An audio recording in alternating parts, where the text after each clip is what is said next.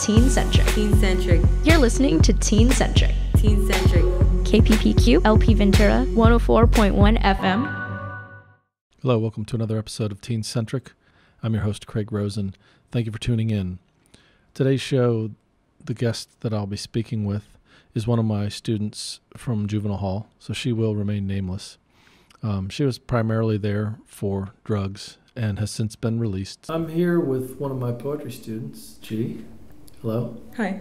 Would you like to tell the audience how old you are? I'm 18. You're 18. All right. How's that feel? Horrible.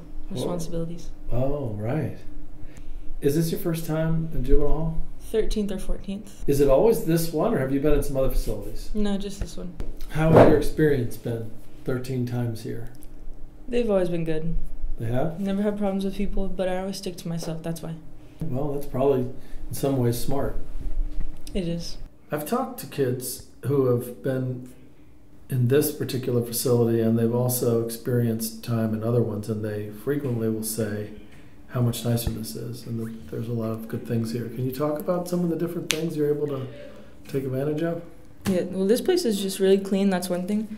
We get blankets once a month, and there's a pony program here, and we go out and we do the ponies, and we do obstacle courses with them. Then there's leaders, which you get to do radio programs, screen printing sometimes, and you get to do life skills, which teaches you how to get a job and just everything you should learn how to do in life. There's also the dogs program called Positive Steps, and then there is landscaping, which is good too. You get to harvest and plant plants. I hear there's a guy that teaches poetry. Oh yeah, his name's Craig. He's all right. He's all right. No, cool. He's cool. Yeah, I mean, I think that there might be a story in you, or at least a poem or two. We've talked about that. Yeah. I was thinking about it.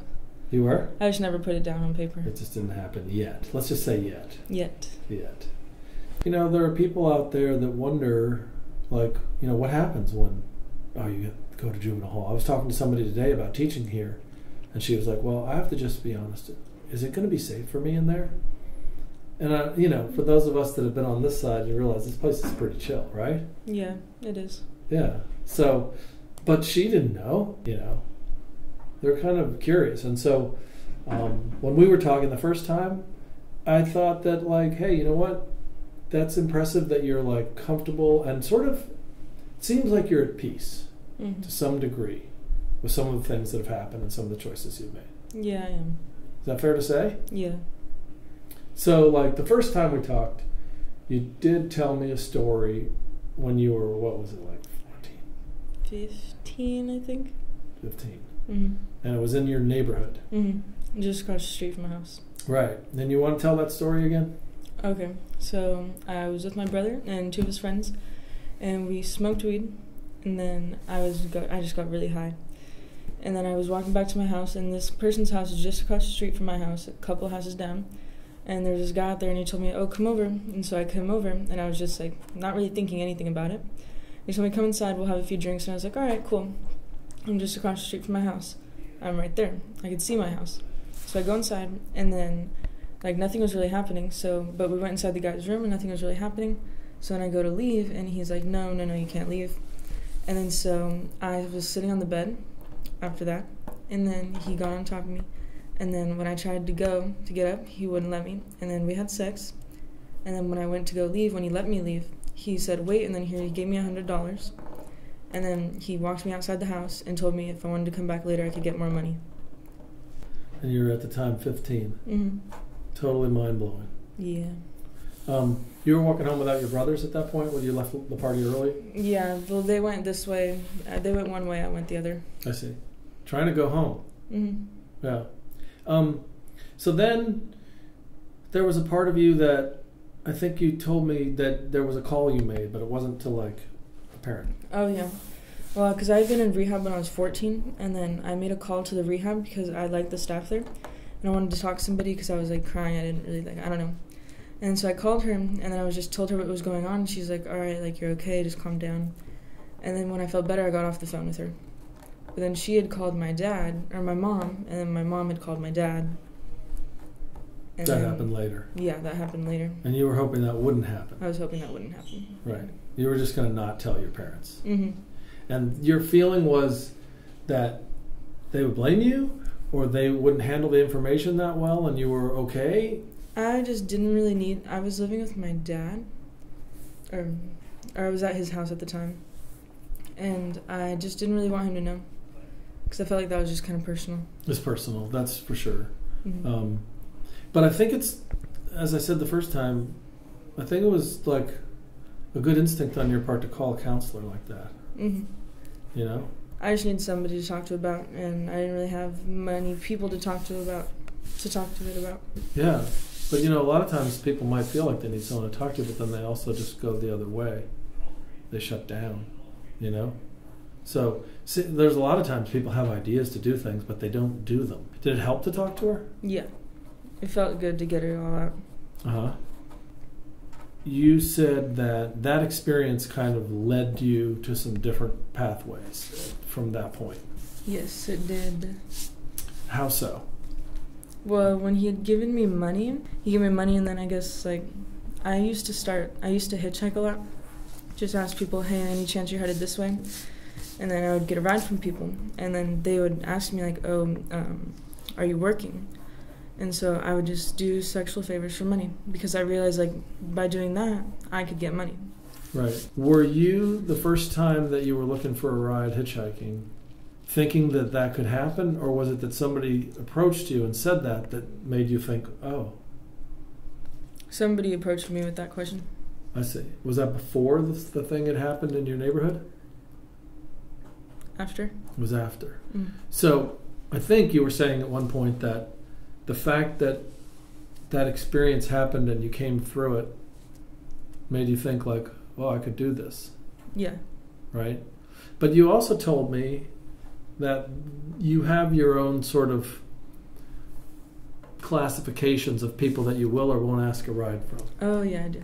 I don't ask, really young people, because I feel like they just don't really want to waste their time with other people or waste their gas. And they're more cautious. I only really ask guys, older guys. So when I had a boyfriend, I would just ask, I would ask those certain peoples for rides, but I wouldn't do nothing with them.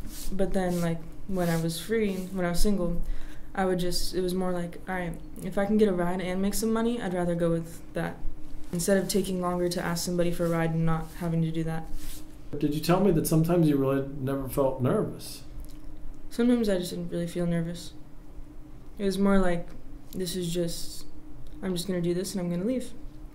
That's how it was. It's really just a part of life, my life. Do you think that the fact that it was in this sort of automobile setting would be different than people that are walking on the streets looking for her? Oh, yeah. Because I choose. They don't choose. I choose. And if somebody asks me oh, you need a ride or something, I won't get in the car. Right. So in that way, you feel a little bit more in control. Yeah. Do you feel a lot in control? No. I mean, they're the driver, so that gives them more control. But you also said that you had kind of a sort of opening line.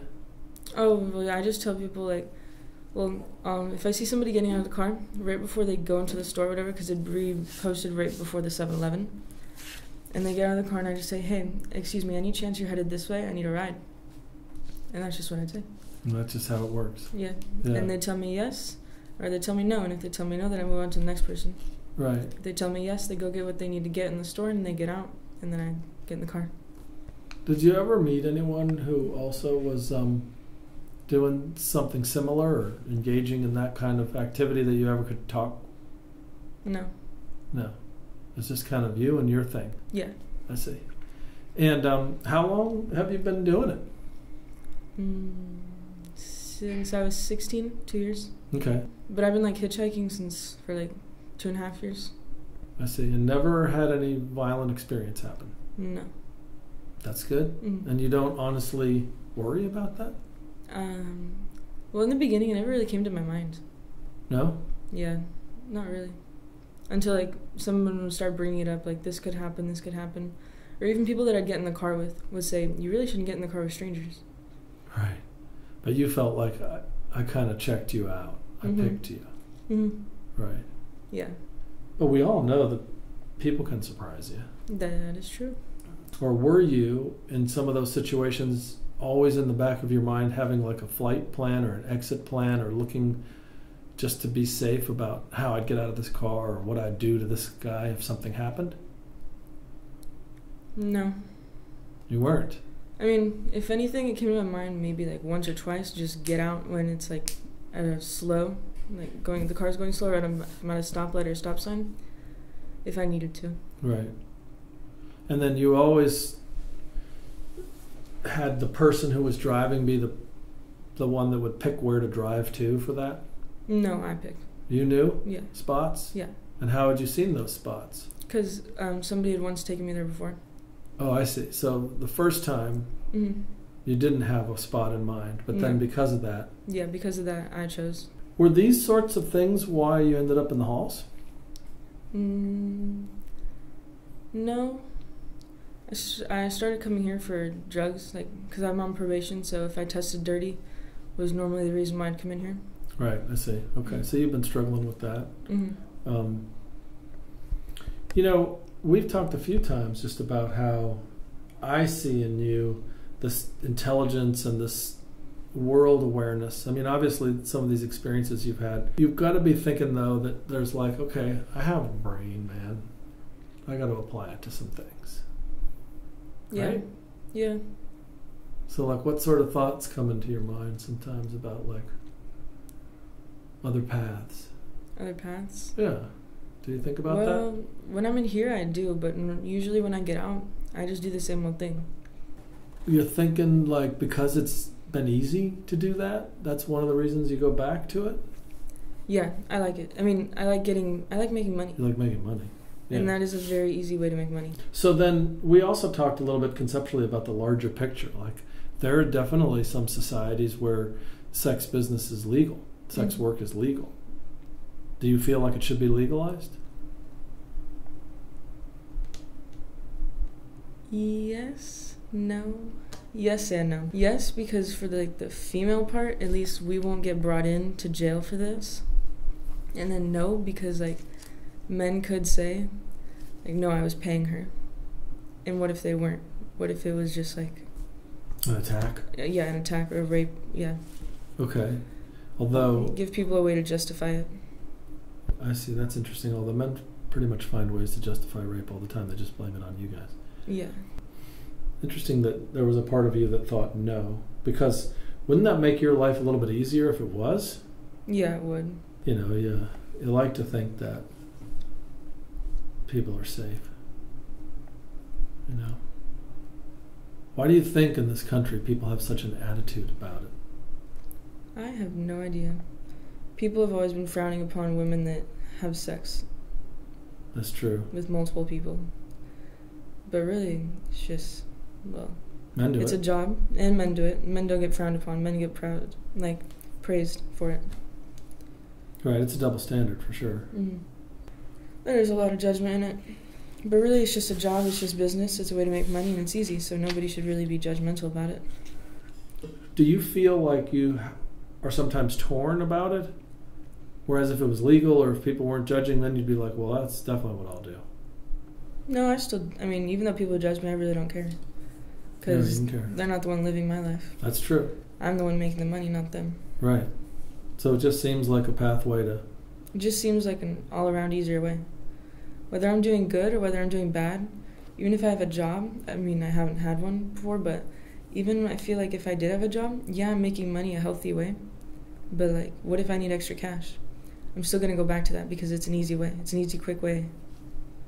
I see what you're saying. Mm-hmm. Yeah, so you've yet to have a job, but you're thinking that you might? Yeah. You're interested in anything in particular? I don't know. I was thinking grocery store. Okay. Would you like to interact with people, though? I'm good at it, but I don't like to. You don't like to? So you'd rather be, like, stalking? Yes, that's what I want. Oh, that's what you want to do. And that has, like, midnights, graveyard shift. I could do that. Do you like the graveyard shift idea? Yeah, because I'm awake anyways. Those are the hours you keep? Yeah. Night owl? Yeah. That's cool. All right, G. Well, how's this seemed so far? Was it different than you thought it would be? A little bit. You were kind of nervous, right? I was nervous. You were nervous. I think you did really well. I feel better. Oh, good. I feel like I talked in a bad way, though. Like, my English was not. You strike me as thoughtful. Thank you. So now we just have to get you to write. Yes. So I can publish you in one of these poetry books. Yes. And then the other thing we would do with this interview is I'd have you read one of your poems. So there's still time for that. That'd be cool. Let's get you writing one. Maybe. Oh, make a promise. Oh no, I don't do those. You don't do those. All right, well, thanks for talking today. Thank you. This is KPPQ-LP, Ventura 104.1 FM. My guest was released soon after doing the interview with me, but then she returned to juvenile hall not long after for, as she indicated earlier, testing dirty. And upon her return, I approached her again about writing, and this is what came about. The first time we sat down and talked, you didn't know for sure if you were going to write. Oh, I didn't think I was going to. You hadn't done any writing, had you? No, never tried. And now you did. Yeah, and I like it. And you like it. That's great. This one's called Numb. I'm a quiet person, but not because I don't have nothing to say. People don't listen to me, as if they can't hear me, or they just disregard what I have to say. Sometimes I yell to be heard. I don't like that. I have much anger built up inside from bearing my emotions. I'm not violent. I don't express anger physically. I rarely talk about how I feel, because I don't trust anyone. All I feel is numb. I get mad easily and feel hot. I need a walk. I ball my fists. My left eyebrow raises. I want to need to scream or cry. I'm holding so much inside. My heart trapped in my throat. So, is that something that you feel a lot of the time, or some of the time? I was feeling it a lot, all of the time actually, until I came in here. Now I'm feeling less, like, traps in my body. Emotions traps. Okay. I really like writing with you because you can tell me what to write about or give me a prompt and it helps me. And it's easier when I just write what I feel instead of trying to turn it into a poem, because that's why I thought I couldn't write in the first place. But I can. I like to express myself. It's easy to express myself. And this makes me feel better. And seeing my work come back to me, I like it. Have you surprised yourself a little bit with this? Oh yeah, I have. With this long one, My Family, I surprised myself with that one a lot. How so? I was never sure if I could get all of these things on paper. And then when I did, it felt good, but I wasn't sure how I would transform it. I've always felt these things deep down, but I never really wrote them or talked about them, so to get them out feels good, but I didn't know I would write all this. My family. I'm a happy girl until I start thinking about what's important. My family. I love them so much, but my actions don't show it. My mom helps me from a distance. When she cries, I cry. She won't get any closer. Signed off on me at 15. Said she's starting to accept the way I choose to live my life. That hurts a lot. My dad took me in at 15. We lived in a small garage. He tried to give me the space we didn't have. Cup of noodles and TV dinners, that's what I ate. While he worked every day and came home late, he texted me to make sure I was safe. My dad has my heart. I'm lucky to be his little girl. I need to work on my future. I want to have my own things. A house to go to and be safe in. To hold down a job and have a hobby. Someday make a family. Honesty and trust are important to me. If I talk to you, it means I trust you. If trust gets broken, I step back. I need to be careful. My words are honest. If you ask me something, I answer truthfully. When I'm lied to, I feel hurt. I want to know why. My friends keep me moving. When I get stuck, they're there for me. When I'm doing good or bad. I can talk about what's going on in my life. They make sure I get sleep, ask if I need food. We take care of one another. I love them. My family. I love them. My family.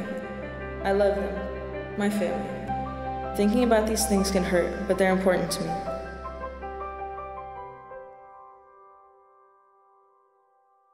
I like that last line because I think it really sums up what this kind of poetry writing is often referred to as confessional poetry, and you can understand where that comes from. Yeah, I do. I confess a lot into my poems. I like to do it because it helps me just get everything off my chest. Yeah. Do you think that it also helps you to kind of understand your emotions, or just, to be getting more in touch with them by having to grapple with them? To get more in touch with them, yes. There's a lot of references to some real basic survival things in there. Food, sleep, safety, having a roof over your head. There were times in your life where that's been in question? Yes. Being on the streets and everything. Not having a place to go.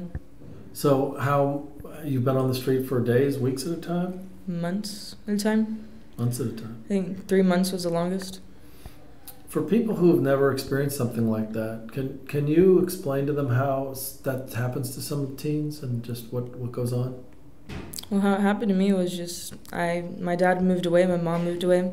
I turned 18, I didn't have anywhere to go, and I was just couch surfing. And it's hard and it's scary, and you have to learn how to live in the streets because it's different, totally different from like having somewhere to go and having people there with you. You have to watch your back every second because somebody will take your things, somebody like can do some bad things to you. You have to be careful when you're sleeping. So before you turned 18, you were still living with one parent or the other? I was living with my dad when I was 16, and he kicked me out when I was 17.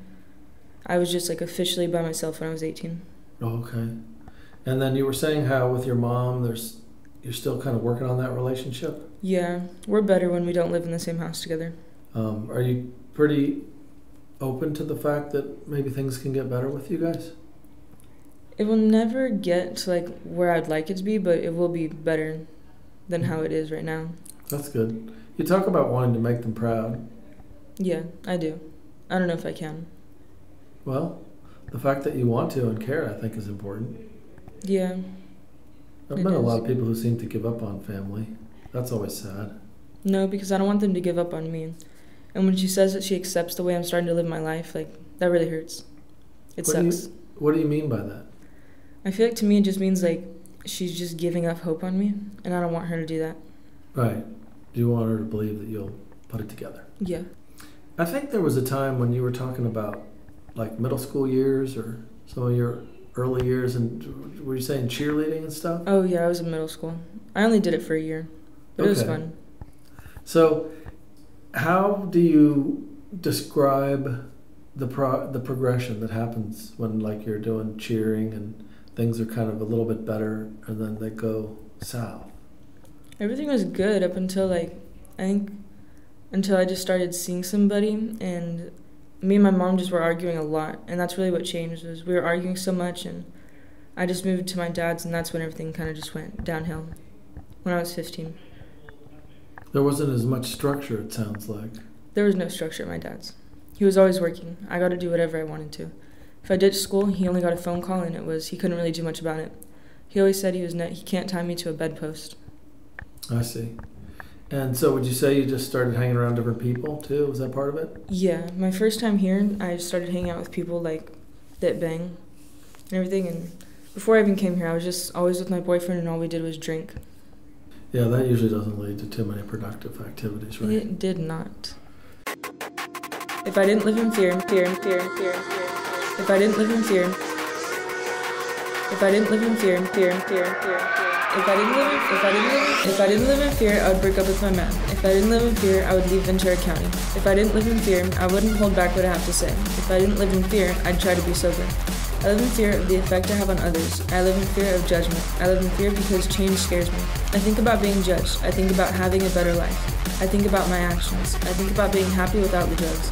I want to prove my family wrong. I want to make my family proud. I want to stay a good person. I want to help others. I need to help myself. I need to help myself. Need to help myself. You have a pretty good sense of your life, though, and a sense of, there's a right way and a wrong way, instead of just like, there are people that I think bang, they're affiliated, and they adopt a code that embraces the lifestyle that, is criminal. And that's kind of what's going on for them. I feel like that's really not the case with you at all. Even if you've been here as many times as you have, you see yourself doing something else. Is that true? Yes. I want to get better. Every time I come in here, every time I go back out, I do something that's better than what I was doing before. So making little progress. That's good. Marking it, seeing it. Mm-hmm. I feel like writing things down, you wrote in a couple of your pieces the things that you want to have in your future, and it's really good to visualize that stuff and to put it out there. Would you like to read another one of your pieces of writing? Yes. Okay. This is looking back. I love you, and I thank you for the love you gave to me. You took me under your wing, stayed with me every night, showed me wrong from right. I needed you. I was new to living on the streets. I didn't know everything. You made me grow up too fast, have the mind of a 27-year-old, but I don't. I learn at my own pace, make mistakes, learn from them. I thank you for giving me the memories of you and I. I love you. Nice. So that was somebody that you used to be with? Yeah. And does it help to be able to like reminisce about things like that when you're here? Yeah, it does. I like to think about it. Mm-hmm. And this makes me feel better. And seeing my work come back to me, I like it. I let it out on paper, but that's different than talking to people about it. Oh. Letting it out on paper, it just only I can see it. Okay. But, we're talking about it right now. I trust you. Well, thank you. Does it feel good to talk about it? Yeah, a little bit. Sometimes I feel weird.